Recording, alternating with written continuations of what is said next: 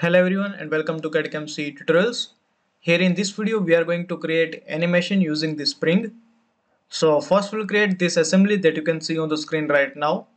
And to create the assembly, first we'll create the support, then we'll create the spring. After creating both the components, we'll create assembly using these two components. And then finally we will apply oscillating motion to the spring.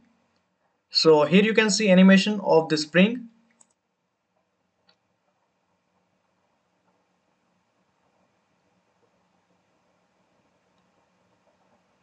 So let's begin it.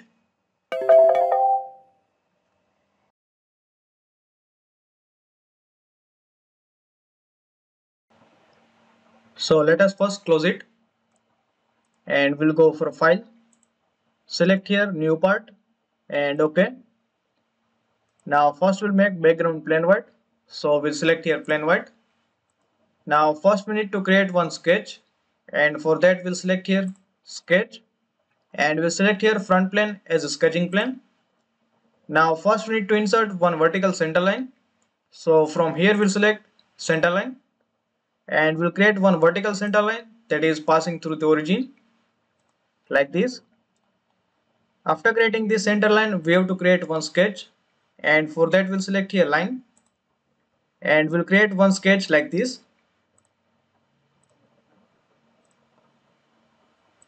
After creating this sketch, we'll go for the smart dimension. Now this horizontal line is of 25 mm, so we'll enter here 25. The horizontal distance of this vertical line from the origin, that is of 50 mm. Now the length of this vertical line is of 5 mm and length of this vertical line is of 15 mm. Now after creating this sketch, we'll exit the smart dimension and we'll select here the sketch fillet. In our case, the fillet radius is of 3 mm, so we'll enter here 3. And then we have to select both these corners like this. Okay. And we'll exit the sketch fillet. After creating this sketch, we have to offset it. And for that, we'll select here offset entities. In our case, the offset distance is of 2 mm, so we'll enter here 2 mm. Now we'll select here the entire sketch. Now we need to offset it on this side, it means on the other side, and for that we'll select here reverse the direction and OK. After creating this sketch, we have to make this sketch close one, and for that we'll select here line and we'll create two horizontal line. This is the first one. Again select here line and create the line over here like this. Now you can see here that the sketch is close one as well as fully defined. So we'll exit the sketch. Now we'll go for the features and select here revolve boss feature and then we click on OK. Now after creating this, we go for the appearance and for that we'll select here entire part. Go for the appearance. In the appearance we'll select here the painted car and select here this gloss blue color. Now we are going to save it and for that we'll select here the save. Now we'll select here the desktop. On the desktop we'll create one dedicated folder and that is spring animation, so that all the parts that are we going to create will be in a single folder, and we'll rename it as a support and we'll save it.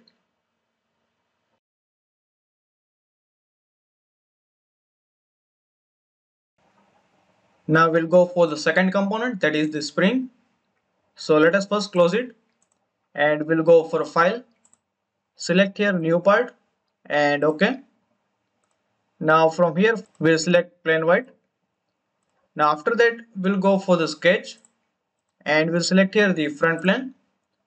Now here we'll create one vertical line and for that we'll select here line and we'll create one vertical line like this. After creating this, we'll go for the smart dimension and length of this line is of 350.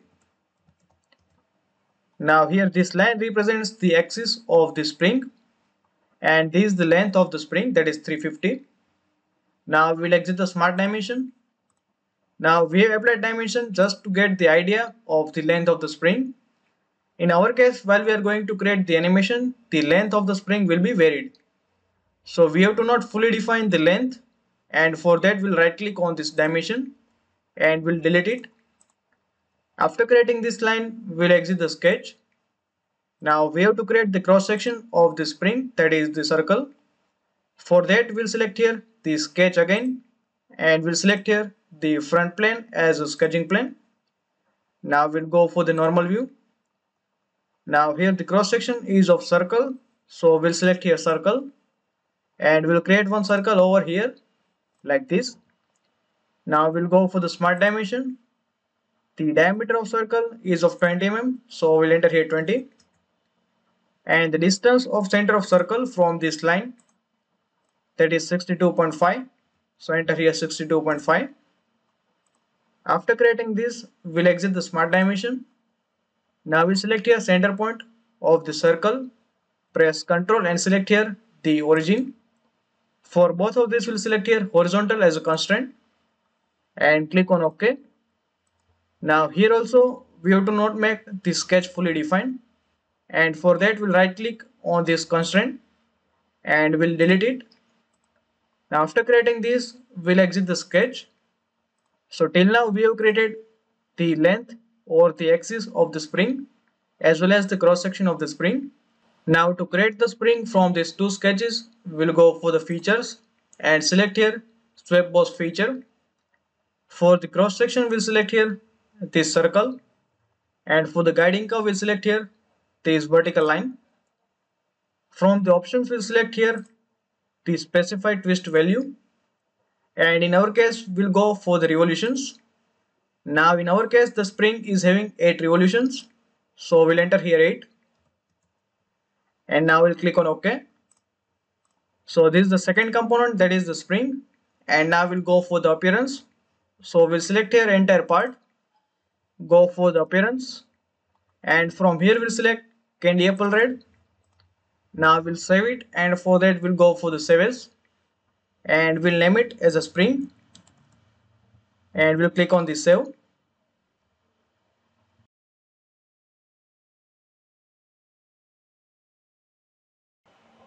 So after creating both these components, we have to create the assembly, and for that let us first close it. We'll go for file and select here new assembly. OK. Now first we'll insert support, so we'll select here support and click on this open button. Now first let us make background plain white, so we'll select here plain white. After creating the background plain white, we have to create copy of this part. To create the copy, first we'll press the control button, then we'll select any point on this part and just drag it like this. After creating the copy, we'll go for the matte. Now we'll select here this face and select here this face. For both these faces, we'll go for the parallel as a constraint, and from here we'll flip the alignment. OK. After that we'll select here the cylindrical face of both the support, so we'll select here this face and select here this face. For both this face we'll select here the concentric as a constraint and click on OK. After that we have to specify the distance between these two support, so we'll select here this face and we'll select here this face. For both this face we'll select here the distance and we'll specify distance as a 350 mm. Now we'll click on OK. Now we'll exit the matte. So here we have initially specified the distance between the two support to get an idea, but while we are going to create the animation, the distance between the two support will change. So from mattes we'll delete the distance and OK. Now after that we have to insert the second component, that is the spring. So we'll select here the insert components, select here spring and we'll open it. Now after inserting the spring, we have to insert the spring at the middle, and for that we'll select here the spring, we'll go for the sweep. Now we'll right click on the sketch and select here show. After that we'll go for the matte and select here this line. Now we'll select here the cylindrical face of the support. For both of these, we'll select here concentric as a constraint and click on OK. And now we'll exit the mat. After that, we'll right click on this sketch, that is this line, and again we'll make it here hide. Now we'll drag the spring over here like this. After dragging the spring, we'll right click on the sketch of the spring, and for that we'll go for the spring sweep, and we'll select here the sketch, that is circle. So we'll right click on the sketch and select here edit sketch. Now here first we have to save the assembly, so we'll select here save and continue, and select here rebuild and save the document. Now we have to specify the name of the assembly, so we'll name it as a final assembly and click on the save and save all. Now here we can edit the sketch, so first we'll go for the normal view. Now here we'll select here the circle, press Ctrl and select here this edge. For both this component, we'll select here the tangent as a constraint and click on OK. So we have edited this sketch, so we'll exit the sketch. After that, we have to edit the second sketch, that is the length, and for that we'll select here the sketch 1. So we'll right click on the sketch 1 and select here edit sketch. Again we'll select here the normal.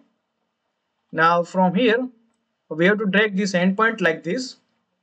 After that we'll go for the smart dimension. The distance between this endpoint and here this edge, and that is of 5 mm. So we'll enter here 5. After specifying the distance, we'll exit the sketch again and we'll exit the component. After modifying both the sketches of the spring, we'll go for the animation, and for that we'll select here the motion study. Now first we'll go for the settings and we'll make frames per second as 30 and click on OK. Now we'll go for the timeline and we'll select here 10 seconds for the animations. After that we'll have to apply the motor over here, so we'll select here motor. Now in our case we want linear motion of this support, and for that we'll select here linear motor or actuator. Now we'll select here the part that is having the linear motion, so we'll select here this part. Now this shows the direction of the motion, but in our case we want the opposite direction, so we'll select here the opposite direction. Now from the motion tab we'll select here the oscillating motion. In our case the amplitude is of 60, so we'll enter here 60, and the frequency is 0.3, so we'll enter here 0.3 Hertz. After specifying the amplitude and the frequency, we'll just click on this OK button. Now we have to select here on this calculate button, so it will make some calculations. It may take several seconds.